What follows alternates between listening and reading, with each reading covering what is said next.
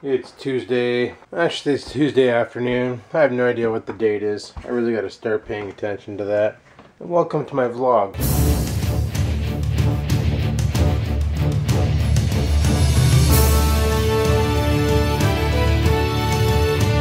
Well, I just came outside for a cigarette before I go back inside and make something to eat. It's like 1:45. I haven't done shit today. I literally just got out of bed. I really got to quit doing that, going to bed so late at night. Even though last night I finished editing and I said, yeah, I'm going to go to bed at like 1:30. That didn't happen. I just tossed and turned. Tonight might be a different story, but we'll see. Still no camera batteries in the mail. I'm waiting for the batteries for the Canon that I'm using right now. And definitely the car charger, so that when I go to Pugs this weekend I can have all extra power. He wants me to do the Great Canadian Appliance Jump, but I don't know how brave I am for that. Probably end up breaking something, and well, I kind of need my body functional, right? But yeah, he wants me to do the Great Canadian Appliance Jump.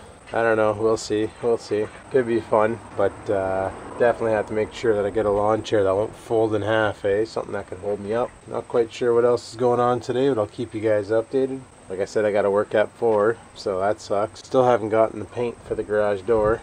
Never went out on Sunday because I got my phone and then went over to visit Cap Hiss, and you know how it is. I did get information from a guy at work last night, and this is kind of interesting. He's going to Temiskaming to buy some beer. Apparently you can get 65 cans of Coors beer for like 30 bucks, and apparently these cases are really cool because it's 65 cans in a cardboard insulated case, and in the center there's a hole, and you just pour ice right in the hole and it vents the cold all around. So that's kind of cool. For 30 bucks for 65 cans of beer, even if it is Coors Light and it doesn't get me drunk, it's not bad. It's a pretty good deal. So I'm going to make a trip up to Temang, not today, but I don't know when. It's pretty far out there. Not sure how long it takes to get there, but you got to go into Quebec. So, well, I'm going to head her back inside, and I'll talk to you guys in a bit. Well, for breakfast, I'm going to have myself, or I should say for lunch, because it's almost 1 o'clock. I'm going to make myself some steak and eggs. These steaks the girlfriend bought were kind of shitty because they're all frozen together. That's why it looks like ass. But speaking of ass, so I have steak and eggs. I'm going to fry up these flash fries and we're going to just have at her. But they're all stuck together because they suck like that. But I don't know, maybe if I would have let them thaw out or something, I don't know. But I'm going to fry up these, fry up some eggs. I don't know what else I'm going to make with it. Haven't thought that far ahead, but I am friggin' starved. So this should hopefully hold me over for a bit. And yeah, we'll go from there. Friggin' right, steak and eggs. Breakfast of champions, I should say lunch. So I'm gonna go eat this, see what's new on the YouTubes, and I'll talk to you guys in a bit. Well, I'm just out here in the garage having a cigarette, and there's something that kind of sort of sparked up in my brain here. A lot of the vloggers that I follow, like besides Shay Carl and CTFXC, like I mean the starting up vloggers and people who are basically just, you know, just started up recently. They're between the ages of, I'd say, about 20 and 25. So they're still going to school, still going to college.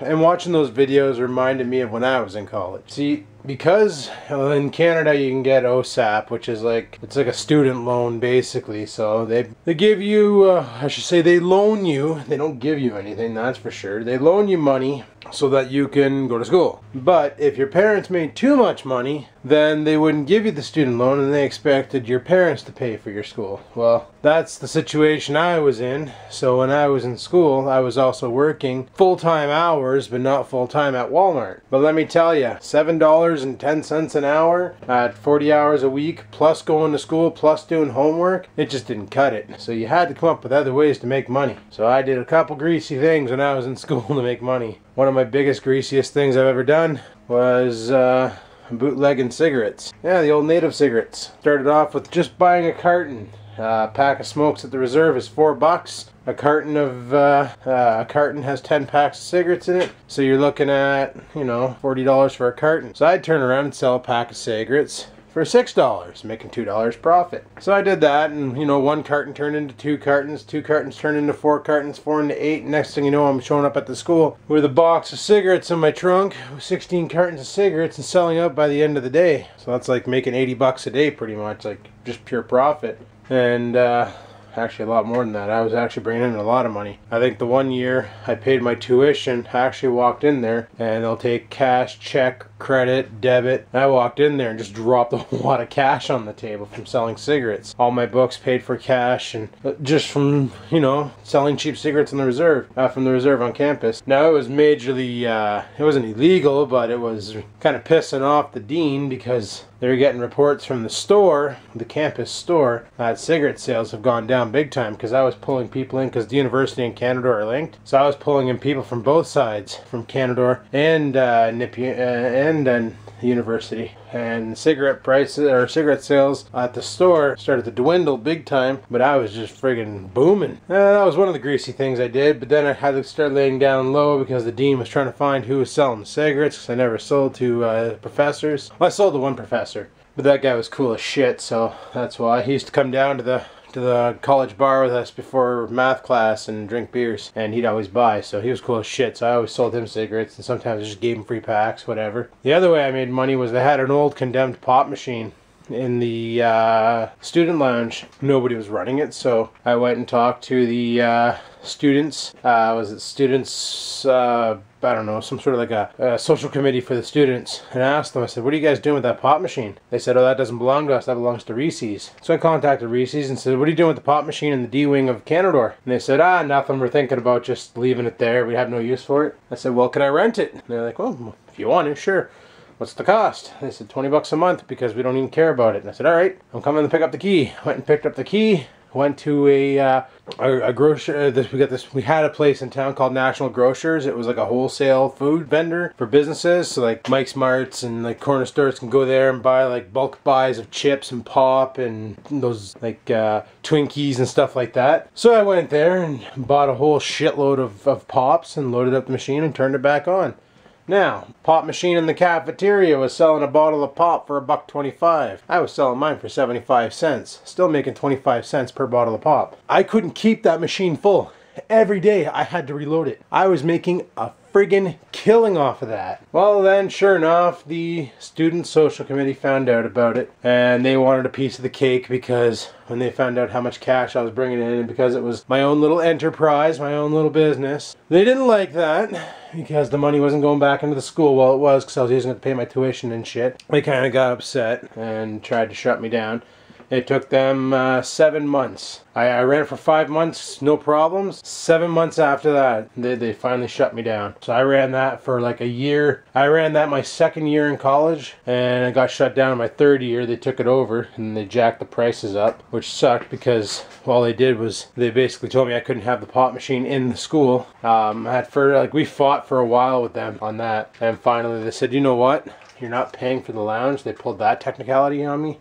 Basically, they said that they never authorized me to use the lounge as my little personal store. Yet, in the beginning, I had the dean's permission. But then when they realized how much revenue I was bringing in, they revoked it. So I just called Greasy's and had the pop machine pulled. They put their own pop machine in there at $1.25. That really pissed off the students because I was paying 50 cents per bottle. And I made sure everybody knew that, how bad the store was gouging. So they might have won the battle, but I pissed off the entire student committee, and good times. So I used to do that, you know, and once that was said and done, then basically I just made it through my college years by working at Walmart, racking up not even a student line of credit, just a line of credit, just to get through my final years. And then I got the job where I'm at now, and haven't looked back. But yeah, there's definitely ways you can make money in college. Sometimes you got to get greasy and do some semi-illegal things like selling native reserve cigarettes, and I wouldn't recommend selling drugs or alcohol or anything like that because then you get in big shit. But you know, little low-key things, that's what I was doing, and it worked out fine for me. You know, there's other things you can do, like if you're a computer technician like I am. Like I did a lot of tech work at the school for people because our technical guy, who was supposed to help us with our laptops if we had problems, was a complete moron. The guy couldn't friggin' troubleshoot his way out of a wet paper bag, let me tell you. So I used to do that on the side, fix people's computers, and because I had hookups with some at-cost dealer parts, I could get parts for laptops, and this is back then when you bought your laptop, you only had a 90-day warranty at the store unless you bought an IBM. Then you had a 1-year ship it out to us, we'll fix it warranty. Yeah, I used to do that too. I used to fix people's computers and troubleshoot software problems and all that. I think one of the greasiest things I ever did that I actually got caught for and almost got friggin' expelled from college was in our first year we had an accounting course. You know, I hate accounting. I friggin' dreaded accounting. But there was a part of the course that was done on the computer where it was a program. And the program, basically all you had to do is complete the program. Even if you got all the answers wrong, as long as you made it to the end, you got a D grade in accounting, minimal. And a D was enough to pass. So what I went ahead and did was I wrote a program that would quickly rush me through the entire thing overnight. And then when it generated the final score, the score sheet at the end, I wrote another program that would modify it. So let's say some other guy came up to me and said, hey dude, I want to get this over with now. Well, all it would do is it would basically generate the same certificate, but with his name, his student number, and different answers, so it looked like he actually did it. It looked legit, and it only took me 5 seconds to do. Well, I was selling people D-grade accounting D grades minimal at $10 a pop, and yeah, I sold 100 of those. People just hating the accounting, so they'd come to me and be like, all right, here's $10, do it. And I'd do it, and it worked great until somebody decided to be all rata and rat me out. So I had to go in front of the dean, and they're like, what you did was very fraudulent, blah, blah, blah. What were you thinking? And then I flat out told them, I said, what were you guys thinking? Giving a program like this for us to do work and telling us as long as we complete it, if it's right or wrong, doesn't matter, we're going to pass accounting. Because that was a lot of the problems that people had in that course, was passing accounting, because we didn't give a shit about crunching numbers. All we wanted to do was write software. Because that's what I went for, was computer programming systems analyst. So I argued with them for a bit, and we bounced back and forth, and finally he said, he goes, you're under academic probation, which basically means 80% or less and you're out of the course. That's an average, not on per grade. So you had to hit 80% or higher, or they revoked your student abilities of going to that school. And nobody else got in shit. And then I found out who it was, and well, I son of a bitch them pretty good, but I'll get into that on another day. So yeah, there's greasy things you can do to make money in school. There's probably legal things you can do too, but I was more interested in the greasy stuff because the greasy stuff usually paid out well. And you can always do the real greasy stuff, but that stuff there, if you get caught, you might be looking at prison. Well, that just sucks. I don't know. I figured I would share those stories with you because it was funny, because I made a comment about making money in college on SADAVX's vlog, because she's in college right now. And I've been getting some comments back. I kind of hijacked her comment thread. People are like, dude, how you making money? Or how were you making money? So I figured, you know what? That might be a funny story to share in the vlog. So I figured, you know what? I'm going to share it with my viewers and let them know how greasy I was back in the day. So now you know. And knowing's half the battle. I really gotta quit saying that. Anywho guys, I'm gonna head her back inside and I'll talk to you guys in a bit. Well, it's about 3:15. I just came outside for a quick cigarette and let dog out before I head her into work. And I don't know what he's doing. Something caught his interest over there. My grass is just cocked. Oh, that's what it was. See, last night Oreo kind of ate a moth. I guess he really enjoyed it, so now every time he sees a moth he darts for it and he really wants to eat it.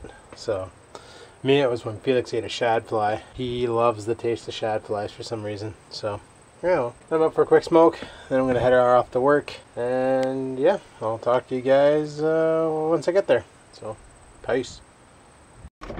Well, it's work time, so I'm gonna head her in. I brought my HP touchpad with me, and let's do this. Oh, that burp tasted like steak. Yeah.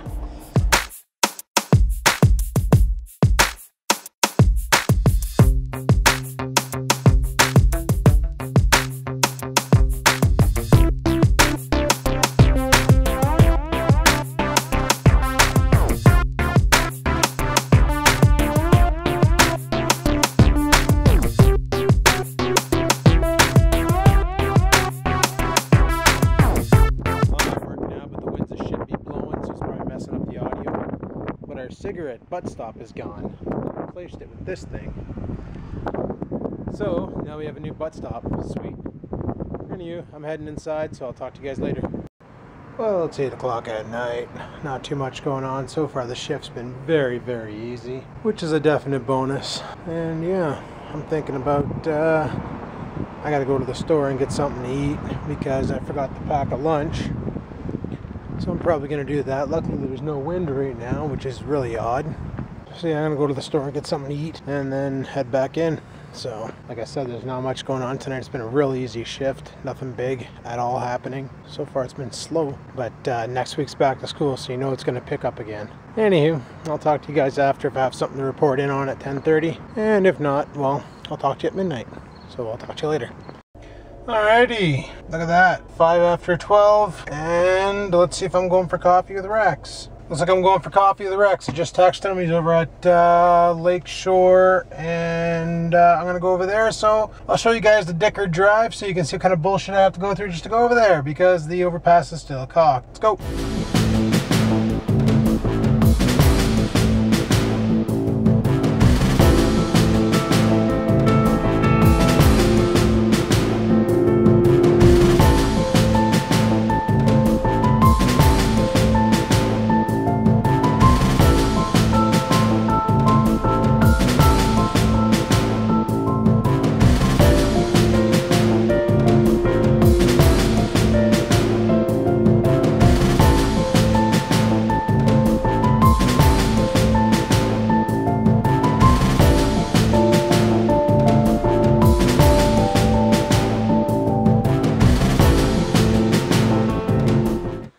Well guys, I'm home now, and it's about 2 in the morning. I didn't film much at the Hortons. Actually, I didn't film anything at the Hortons. We were just hanging out and talking YouTube talk and other stuff and junk, and yeah, good times. Death Radio was there. I think I've mentioned him before. Check his channel out. It'll be in the link below. But yeah, well, Death Radio and Rex 4x4. I'll put their links below. I think I've son of a bitch Rex 4x4 enough though, but I'll put his link down there anyway if you want to check it out. And pretty sure I'm going to shut the vlog down here, go in and edit it, get it up to the YouTubes, and then call it a night. I got a wicked headache. My brain wants to fall out my ears again. So hopefully tomorrow Barky lets me sleep in a bit. Probably won't because he's a jackass, but you know. That's just the way dogs are. So, on that note, I'm going to shut the vlog down here. So if you liked today's video and any of the shenanigans I talked about, go ahead and leave a like button pressage. I don't even know what the hell I'm saying anymore. I'm so friggin' out of it. If you have any questions, leave a comment. I'll be sure to respond. Till next time, keep on vlogging.